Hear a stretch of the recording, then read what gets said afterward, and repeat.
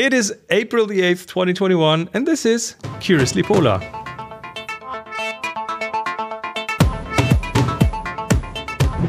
Yes, we're back with another episode on things in the Arctic and Antarctic, and with me, as usual, is Henry. How are you doing today? I'm good. Yeah, you're overall busy. Good. You just told me before the show that you're absolutely busy, and it's interesting. It's April.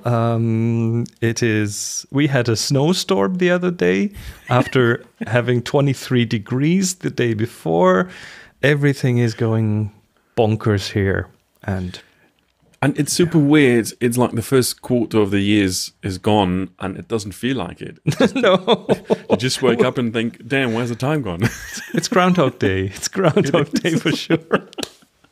Anyway, let us look into today's topic, because it is something that is right in front of your former doorstep, right? You it is. You used to live in Iceland, and we've had the pleasure, sort of. I'm not sure. Is the volcano in Iceland any dangerous for people that live in Iceland? That really depends on the volcano. So the current volcano, not so much in terms of explosivity.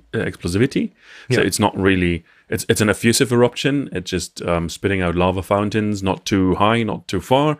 So because I've seen people like really being fairly close to it. Some people were playing volleyball right in front of it. Some crazy Icelanders. So it's more like a tourist attraction right now, isn't it? That's what Icelanders call a touristy eruption. Yes, exactly. So the last touristy eruption was Hekla in the year 2000, which was quite similar. So beautiful lava fountains, not big explosions going on. That was what's dangerous in this eruption here is the gas pollution. So the gases emitted there. So if you spend the whole day around the eruption site, you probably better have a gas mask with you, because that's also one of the reasons why the official authorities at certain points, when the weather just changes, just close the site entirely when the gases can't leave the valley. And you used to live in Iceland, so whatever is going on there in terms of volcanic activity, this is right in your ballpark. You've been, you know exactly what's going on there, and you probably still have a good contacts there. So you can tell us a bit more. It's also my kind of nerdom, so I'm really into those volcanoes. So. It's your hobby. Exactly, so that fits perfectly. I think Icelanders had very mixed feelings. So on one hand, people were scared because it's rather close to Reykjavik. It's just about 32 kilometers direct air distance. Is it along the way from the airport to Reykjavik, which is this long lava field that you have to drive through? Is it close to that?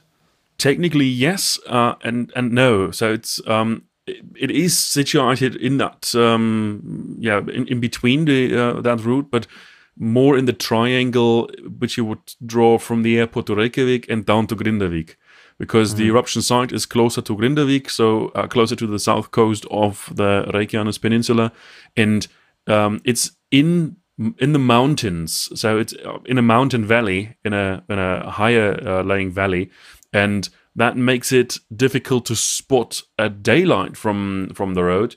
During nighttime, you see the glow of the eruption. So then from that road, you can see this in the distance. Oh, awesome! Yeah, you can actually see it from Reykjavik. So that's a pretty awesome thing.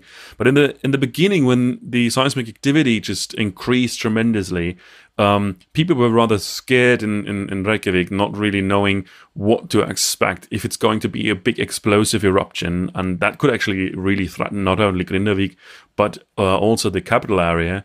And you always have to keep in mind, it's like 2/3 of the population of the entire country living in that area, and thus also the whole industry is based in that area, and that makes it rather difficult. But when the eruption started and people figured it's just an effusive eruption, rather touristy, people just came down in flocks. It's really humongous groups. And in the beginning, cars were just lined up on road, I think it's road number 43, which is going down to the Blue Lagoon. And they were just parked at that road. And then people started walking into the area. And that walk is a 3.5 hours one-way hike into the mountains. There is no hiking trail or anything. It's really cross-country. And whoever has walked cross-country in Iceland among lava fields, rocked lava fields, knows that this is everything but easy. It kills your shoes. I have it kills everything. I've done this once in Ethiopia, walking slightly up a hill for like 5 hours to get to an active volcano.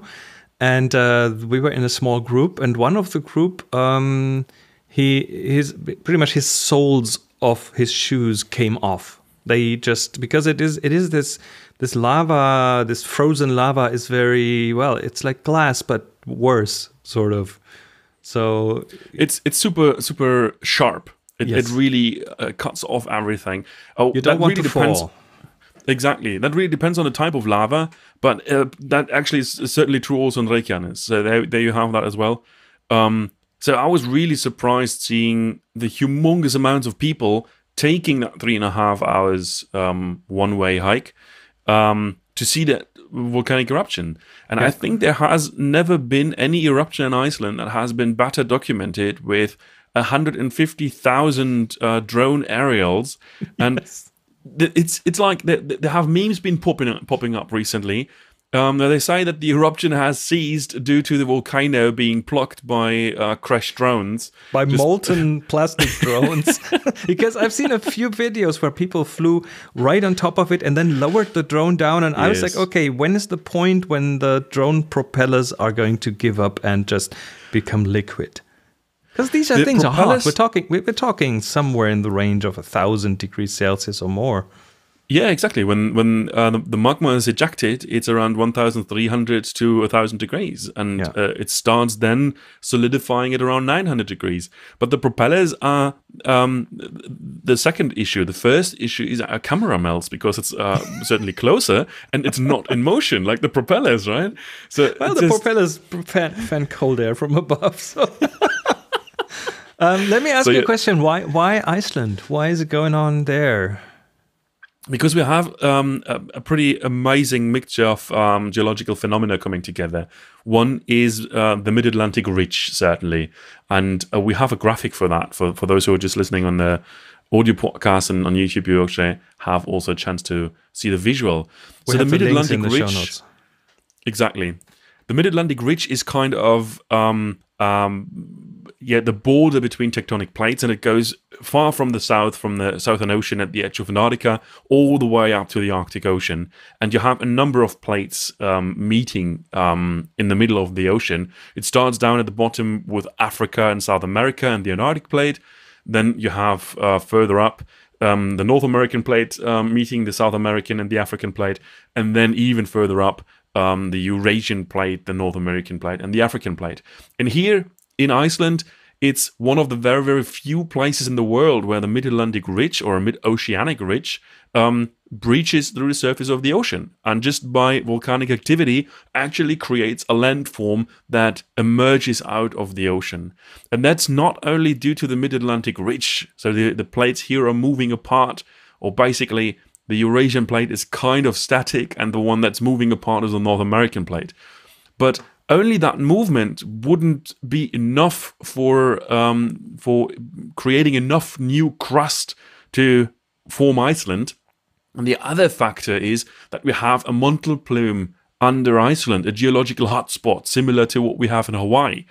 And that hotspot is one of the strongest, if not the strongest geological hotspots in the world. And that's emerging over 1/3 of all released magma in the past 10,000 years on this planet.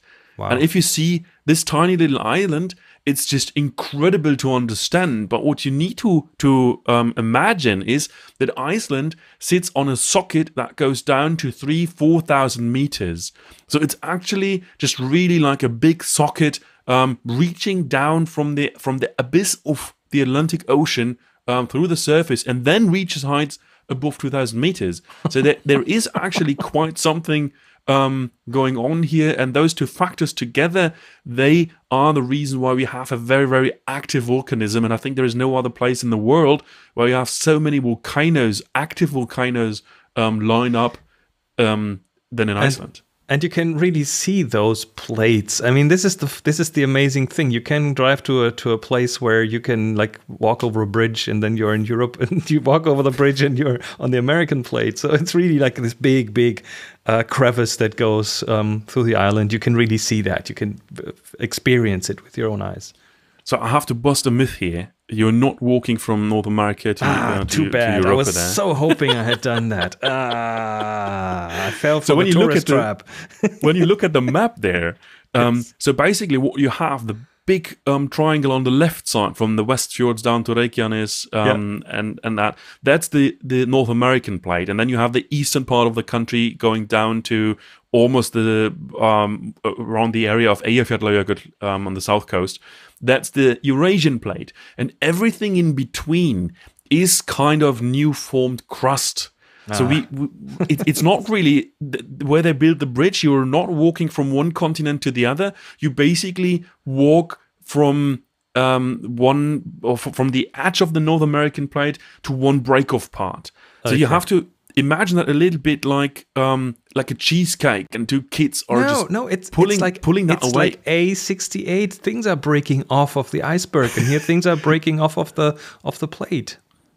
Yeah, but it's a little bit. So the iceberg is more dynamic. You have the icebergs, which then are detached, so they are floating away. But if you have that cheesecake picture, if you pull it, you have this big mashy part in the middle. And that's pretty much what happens here, because the crusts are still connected, even though they're moving apart. There's a lot of tension, and that releases over time through earthquakes.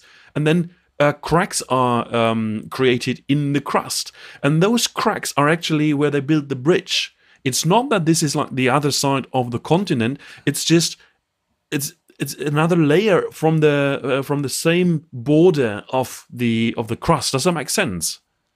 Yes, it does. So I'm deeply disappointed now. But is there any place on Iceland where you can legitimately say I'm taking a step left and right, and this is the one plate and this is the other, or is it more meshed together?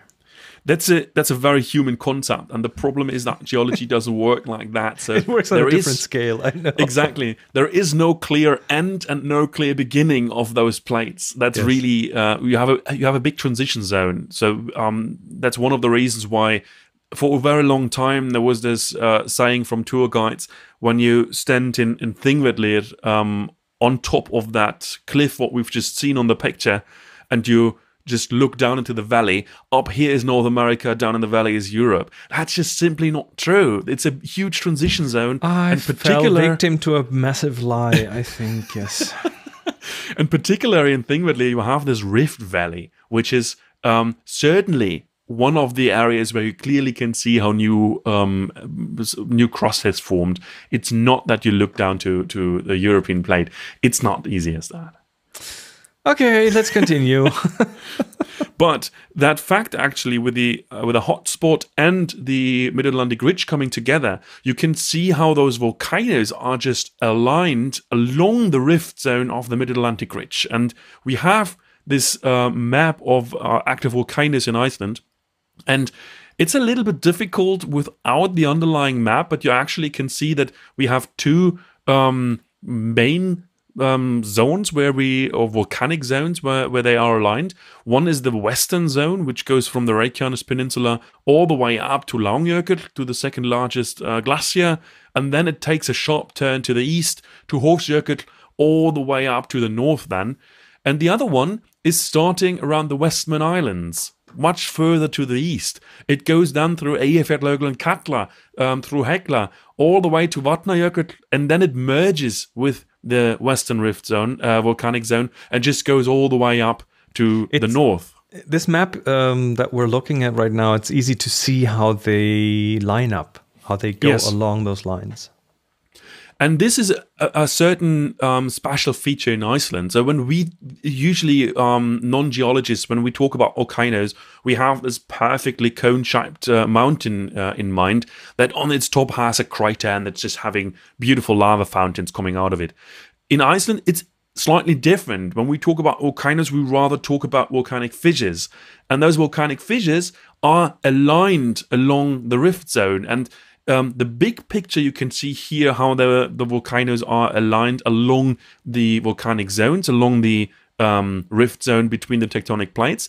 But additionally, those are just like the main volcanoes, the central volcanoes in those fissure systems.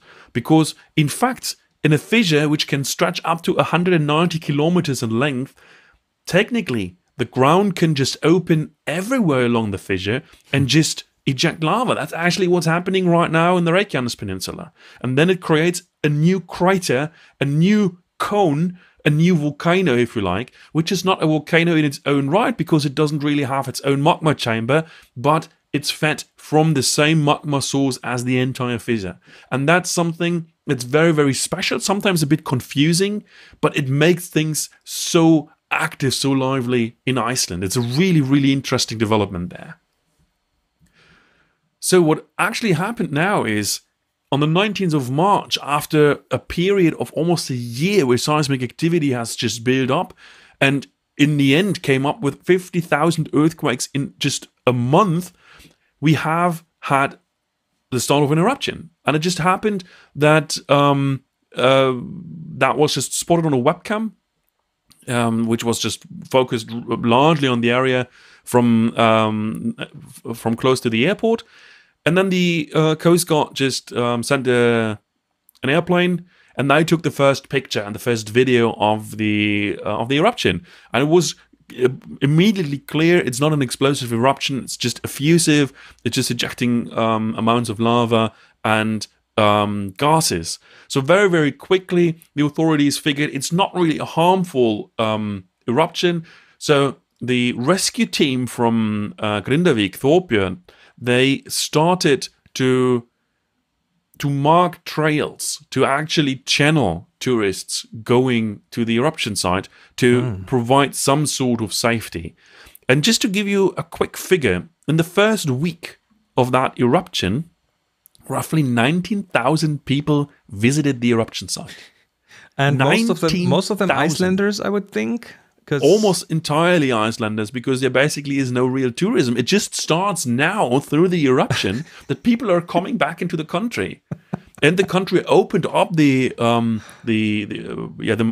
immigration, if you like, through people who have received vaccines. You don't have any trouble to enter the country if you're vaccinated, and if you can provide 2 negative PCR tests, you can enter the country as well without any problems. Other than that, you have to go through the obligatory quarantine. But even though a lot of people are taking the quarantine time and they're just so keen to see that eruption, they stay in a hotel for a week and then they go out and which is not cheap in Iceland, I have to say. That's true. That's true. So, however, there's a new regulation that the state has regulated how high the room is supposed to be for quarantine people, and it's about 80 euros a night, which is the cap. They're not allowed to charge more right now. So just for you to keep in mind, if you're traveling as a couple, it's a room you can share, and it's just per room, it's not per people. If you come alone, it's the same price. If you come with a 4-people family and you just want to spend the time in one room, it still is the same price. So it's just something to keep in the back of the mind. Iceland has reacted on that. Okay. So they have mapped out routes where people can safely walk, the tourists can walk. I think it's time to have a look at the 3D model that you sent us, because I find this really fascinating. So there's Iceland 360 VR. It's an amazing website with a lot of 360 stuff built on, I believe, drone footage and photos, aerial photos and things. It's a friend of mine who is like a wizard in so many things. He started with Northern Light photography when he had insomnia and just couldn't sleep and just went out and explored the countryside. And then he went into the 360 virtual reality stuff. And Snorri is a perfectionist. He's just really, in profession, he's an architect, but he really digs into stuff. And he is doing that 360 virtual reality stuff for years now and has built quite a library. And so what we're looking at in the video right now is not a photo. Let me move this around while you keep telling me about him. So he teamed up with a fella who actually is into 3D modeling, and he took the pictures Snorri has taken with his drone and turned that into a 3D model of the eruption site on I think it's the 27th of March. So what we can see on that eruption site is very nicely the outline, the topography of the valley where the fissure opened. You can see 1, 2, 3, 4, 5 eruption vents. You have the main crater, and then you have 1, 2, 3, 4 next to it, and you awesomely can see the lava streams, how they actually fill the valley, how they follow the topography, how they also here at the bottom they threaten to overrun a burial site for a Viking prior to the Christianity coming to the country. So this has actually already happened. So the lava has filled the valley so far that burial site is just completely covered. But this is a momentum here, really to completely soak in, to explore a little bit the valley, to explore the lava streams. The resolution of the picture is just really incredible what they have done there. It's really, really awesome. It's a beautiful tool for classroom, I would say. Oh, look how far I can zoom in here. Whoa. Right into the lava. I'm afraid I'm going to melt. What you can see on that is you see largely black lava, and then you have some glowing red streams around. And you can see that it's just a very thin top layer that solidifies, that turns black very quickly after the lava reaches the surface. And underneath, the liquid stream is hotter than 900 degrees, so it's not solidifying yet. So it's constantly moving. It's a very thin flowing lava, so it travels very fast before it solidifies. So the layer on top kind of keeps it from freezing, right? It insulates it a bit, I guess. A bit, yes, a bit like that. But at the same time, because it's not just like a solid concrete plate, the top layer also gets cracked just by the motion. It's a little bit like a river running underneath and having some sea ice on top of it. So the currents, the motion of the lava stream underneath is just breaking down the solidified surface. And that's the danger when people are going to the edge of the lava field and they just want to see how hot it actually is. It's super hot. But the imminent threat there is that underneath the solid appearing surface, the lava might still be liquid, and if the pressure is big enough, it just pushes forward. So the lava field is moving like a little caterpillar forward, and that happens in spasms, if you like. So it just immediately, suddenly, just pushes further. And if you're in the wrong place, that's just your death sentence. And is there? Yeah, there's probably also a danger just breaking through that top layer if it's too thin. If you walk on it, certainly, yes. Yes. Okay, but I wouldn't recommend that at all, because even if it solidifies, the lava solidifies at around 900 degrees. So it looks solid, it looks cool to us. It's not cool. It's not cold at all. After Eyjafjallajökull, we did hiking groups up onto that mountain pass where the whole shebang started in 2010. And that was in 2016, 2017, if I remember correctly. And that's 6-7 years after, and only the top layer was cold. It was cold enough, really. When you were sitting down, it was, for me, was one of the most favorite lunch breaks. You hiked up to 1,100 meters from sea level, and then you just made a break in one of those craters where the eruption of 2010 started. And people were just like, "Why the heck am I supposed to make lunch break here? It's just everything but nice. It's super windy, super chilly." And then they sit down and they figure it's warm. from the bottom. And then you put your hand under the first layer of those loose molten rocks, not molten, solidified rocks, and you figure that the rock layer underneath is still really warm after 7 years. So it gives you an idea how hot that is and how long it takes for the rocks to cool down to something we can actually handle as humans. It's just really an incredible feature. It's nice to heat up water and make electricity and all these kind of nice side effects there. Certainly, yes. And heat the sidewalks in Reykjavik. Indeed, also does. Yeah. There is a beautiful aerial photography from the eruption site, which is called Geldingadalir. Dalir is the plural, so it's actually aerial picture is on Twitter, has been taken by a photographer from the Icelandic news. Has really chosen a terrific angle here, and it shows beautifully the valley, and you can see the completely black lava filling up that valley. And one thing that is very interesting here is that geologists calculated that this valley has kind of a tipping point. So at a certain point, it's like a bathtub, you reach a level where it overflows. And that level is not too much, because the mountain pass on the right side of the picture is only 29 meters higher than the lowest part of the entire valley.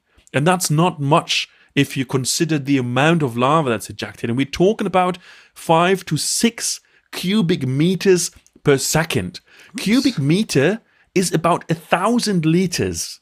So we're talking about 5 to 6,000 liters per second. So scientists calculated the entire volume, the capacity of that valley before it overflows is 6.5 million cubic meters. That means with the average flow rate of that eruption site, that was between 12 and 17 days into the eruption that tipping point would have been reached.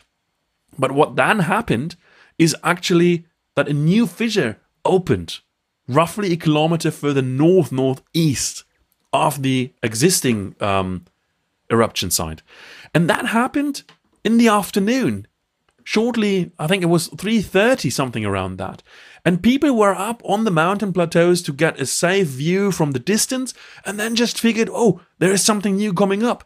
And you can see in the video we have here from Morgenbladet, you can see how the earth really just ripped open. It looks like a wound. It really looks like a sausage you put on the barbecue. It just exploded. Yeah. And it's 200-meter long fissures, and lava fountains are just ejecting, and that's just amazing to see. Then you have this lava stream following a very narrow ravine down into the neighboring valley, Meradalir. And what we can see here is that the speed of flow of that lava stream is even faster. And that's not only because of the slopes of that valley, it's because that lava has a slightly different chemical consistency, so it travels faster than the one from the other valley. And you can look all the way down into the valley, how it then just like a river delta just spreads out. It's just terrific to see. So the overflow does not happen now through the initial eruption, but the new fissure that opened. And because the fissure opened, authorities just completely closed the site of the first eruption and evacuated everyone. Helicopters from the Coast Guard have been taken in, because what geologists figured very early into the eruption, and that's another picture we see right now, is that the area between the mountain Keilir and the current eruption site around Fagradalsfjall is supposed to be a dike in the crust. So basically a lot of hollow spaces where the magma just intrudes, and that goes along a fissure line. And that fissure line is actually along that rift zone between the continents.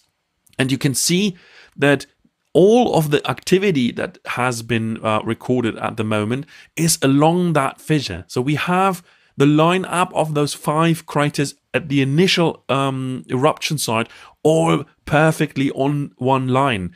And on that map we see on the video, we have some yellow marked spots. That's cracks that geologists identified very, very early into the eruption, and they thought that might gonna be the next opening. However, the blue line at the very north end of that yellow line, that's where the second fissure actually opened eventually. And then just one day later, in the night from, I think it was from Tuesday to Wednesday, it was the night to yesterday, a third fissure opened between the second and the first one. So now, and that's another, I think it's on the website from Veðurstofan, from the meteorological office. They have a beautiful picture of, or a map of how those, exactly here, the purple one, how those sites are lined up, where the lava is actually flowing. And now they have confirmed that all 3 fissures are interconnected. So all the fissures have created a lava field that is by now interconnected. So we have a continuous lava field from the initial eruption site to the second fissure in the north. And that might not even be the end. It might even travel further north. But for now, the activity has traveled to the second and the third fissure. And in the initial eruption site, the activity has calmed down a bit. So now it's just really a question, how long is this going on? And that's a question a lot of geologists are very, very careful to answer about. The answers range from can end in days to it can go on for decades. Well, for decades, if it doesn't spread out too far, that would be good for tourism, I think.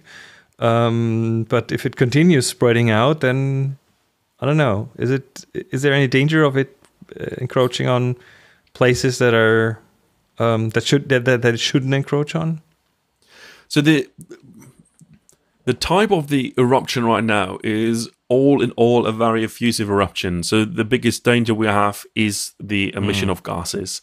If that continues to be like that, it's kind of a controlled setting. If it goes into another valley, then we still have the chance of having a controlled setup where we can guide tourists to certain safe areas to watch the eruption site from close by.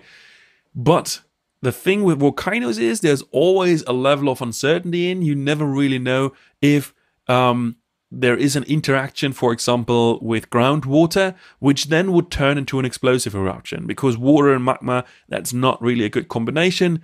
It turns into a water vapor that just bursts into million small pieces. Those kind of explosive eruptions are very unpredictable, so that's something you don't want to be close. Yeah. So the level of uncertainty is why authorities generally are rather careful of making a volcanic eruption site accessible for the public.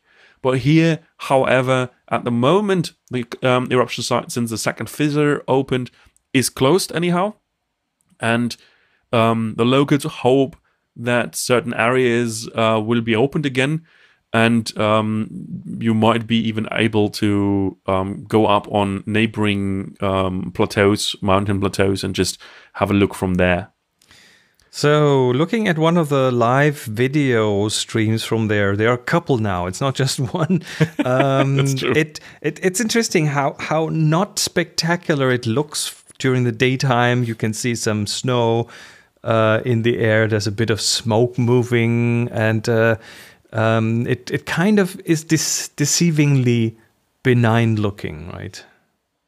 Yeah, well, certainly the picture we see right now, the live feed from Geltingadalur, that's the initial eruption site where the activity has gone down quite a lot. But you see also from the left side coming in the lava stream, that's from the third fissure that just opened second last night. Yeah.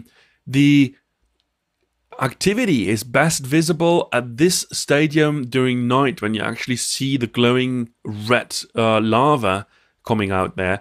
You still see in the main crater, you see a tiny little fountain. It's not too big, but of course it is like you have this big reservoir of magma in the dike underneath, and you have now a number of vents. So the initial power of that eruption has just diverted into the other eruption sites, and now we see the second official camera from the Icelandic National Television from Mýrdalur, and you can see how much bigger that field has grown when it flew into the river. It's the black stuff that we see here.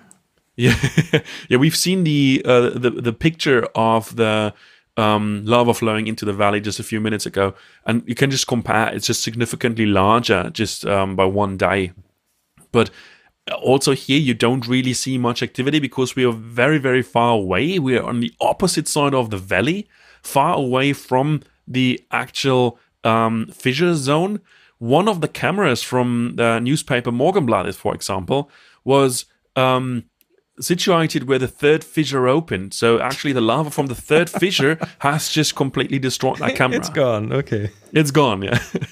And a number of people have just put up those live streams now. So if you just Google live stream Iceland, you will find numerous set up cameras there. Okay, so one last thing that I need from you is tell us again or teach me how to pronounce it, because I have no idea about Icelandic pronunciation. That's very difficult because there is no real name for it yet. So, but it's the site, right? It's the Skelding something site that is. Yeah. Well, so I've seen it named the Icelandic volcano, but there are more than one.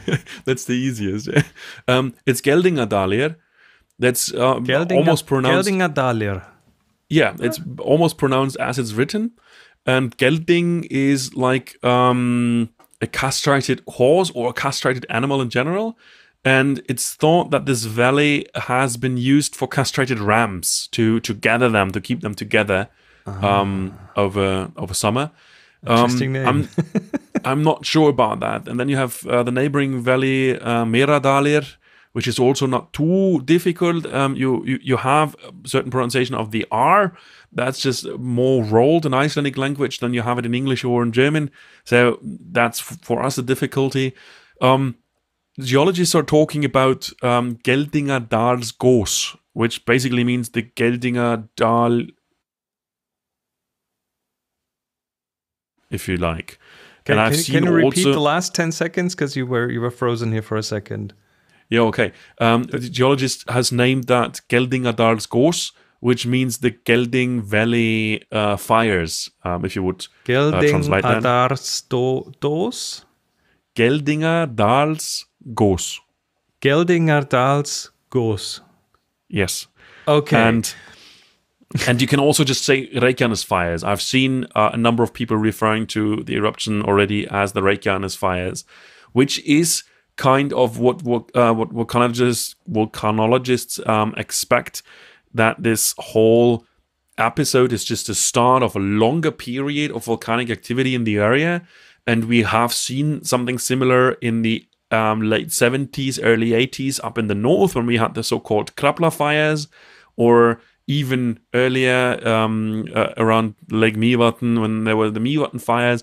So there have been periods of like about 10 years, and in those 10 years you had like constant eruptions, then you had a very brief pause, and then the eruption went on. So something like this is expected here, and the term Reykjanes fires will possibly be the one that's going to be established.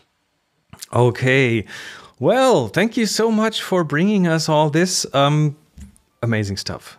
Truly amazing. Yeah, blows me away. I mean, just having stood next to a volcano once was mind-blowing seeing this. So you can, of course, find us at Curiously Polar on the social media. We are at curiously-polar.com with all the previous episodes. There's our YouTube channel, which is all linked in the show notes. And I think we'll say goodbye. Until next time, everyone, take care and don't get too close to volcanoes.